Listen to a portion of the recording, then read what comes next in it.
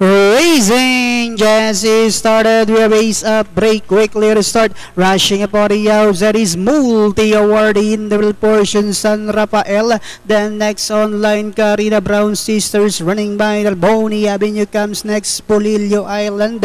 The next online now is double rack and going along for the person with multi-awardee by about half length. Moving up now on the outside is Karina. A length back in third comes San Rafael. Bonnie Avenue now moving up on the outside. Brown Sister is running by the ace up in the middle portion. Then comes Polillo Island. Then comes Puso sa Paraiso. Alongside comes Tabing Ilog. Double rack comes next. Moving upon the outside, Jawo. While Silver King is racing in last.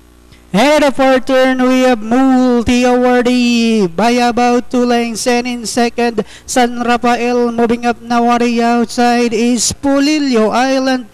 Bonnie Avenue now trying to get closer in Port Carina. Ace up comes next, Tabing Ilog.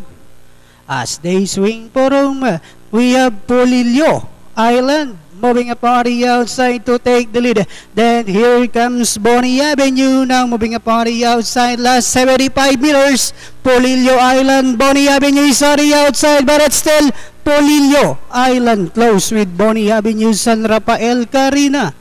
Multi-awardee Tabing Ilog.